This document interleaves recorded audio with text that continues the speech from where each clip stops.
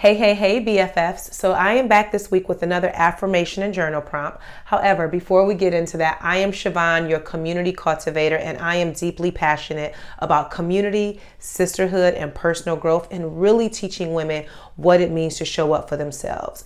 And if you are ever curious and just wondering more about the work that I do, you want to know about my podcast, the Be Free Inner Circle, make sure you head over to BeFreeProject.com to learn more.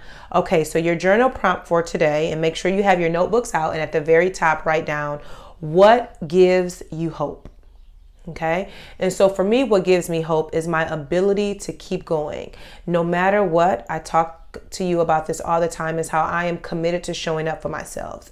And the more I see the progression, the more that I see the transformation, it gives me hope and that I can do the next thing. And it is what fuels me and what feeds my soul. The hope that I'm always going to be better. The hope that I'm always going to grow. The hope that I'm always going to be an example, not only for myself, for my children, for my friends, and also my community all over the world.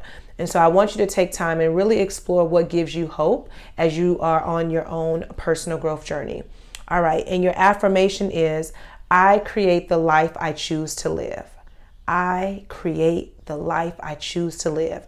Recite it over and over again, or write it down, whatever you need to do to begin to feed your spirit with positive words like affirmations. And I would love to hear your affirmations. I would love to know your response to the journal prompt, so you can always share your growth with me under the hashtag BeFreeProject.